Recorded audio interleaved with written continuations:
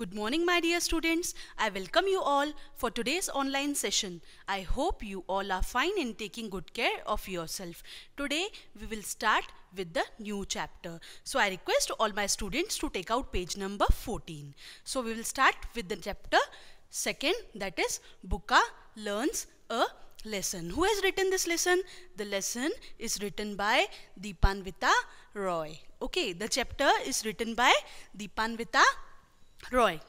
Now, before starting any of the chapter, we have a warm-up activity. So, warm-up activity is that color the picture. Discuss what you see in the class. So, what you see in this picture? What you see in this warm-up activity? Warm-up activity, we are seeing two elephants. One is elder elephant and one is junior one. Two elephants are there over here in this picture. You have to color it. Okay. So, we will start with a chapter. Remember, you all are big animals. The older elephant warmed the junior. Now, in our house also, we have parents who warn us, who explain us that we should not do wrong things. In the same way, here there is a older elephant who warns to the junior that we should not trouble small animals. Okay. When resting down on the ground, when lying down on the ground, when you are lying down, when you are sleeping, when you are resting on the ground, you must watch out for the snail. You must watch out for the snail. Sometimes what happens that these big animals now crush the snails when they are walking. So what we should do when lying down on the ground, you must watch out for the snail. You should watch out for the snail. See that you should not crush them under your weight. You should not crush because your weight is very high. So you should not crush the snail down. Okay. It is the snail that tells you when the flood water enters the forest. It is the only snail who tells you when the flood water enters the forest. When tsunami comes in the forest, who help you? Snail helps you. Snail tells you about it. Then check to see if there are baby squirrels in the hole. In the jungle, you can see there are squirrels. So, they are inside the holes of the tree. Where they are? They are inside the holes of the tree. When you shake them, when you shake the tree, what you do? You shake the tree to pick up the fruits. Then what happen? These animals will be first to give you the news of danger. When there is a danger, the squirrel will help you. They will tell you, they will give you news of the forest fire. So you should not push or throw like this. You should you should not move it. You are pushing trees. So what happens? The squirrels in the holes, they come out.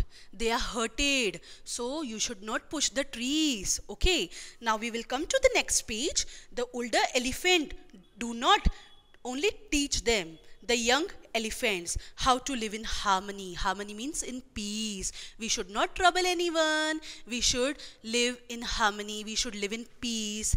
So we should not do any mischief. We should not fight. Same way as our parent explain us, these older elephants explain the younger one. Okay, with others, but also teach them how to live in harmony among their kind, because in the jungle there are older elephants also and there are smaller elephants also. So we should stay together with love. Okay.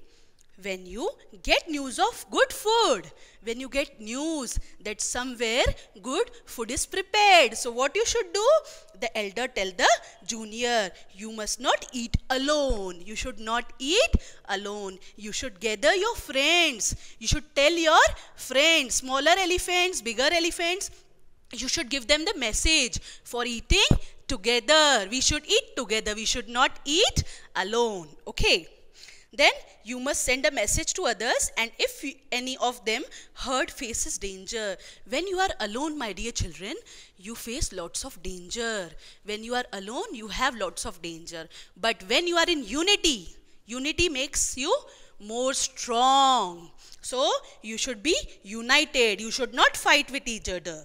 Okay. And if any of them faces danger, everyone must rush to help them. When your family member, someone is in any of the problem, what you should do?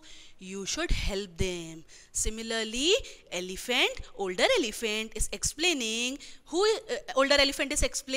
to the younger ones that if you are in problem, you should tell to your other friends. You should be united and help each other. When you are alone facing a danger, you can solve any of the problem if you are united. Okay. So you must always remember, however big you are, when you are alone, you might face problem. You might have problem when you are alone. But when you are united, you can strongly face any of the problem. Now, next paragraph. The old elephant listened to the elders with rapid attention. Now, what is the meaning of rapid? With complete attention. Like when the teacher is explaining in the class, you are listening very attentively, very nicely. In the same way, when the older elephant is explaining to the small babies, they are listening in a very great attention. So, similarly, you should follow the rules. Thank you. Have a great day.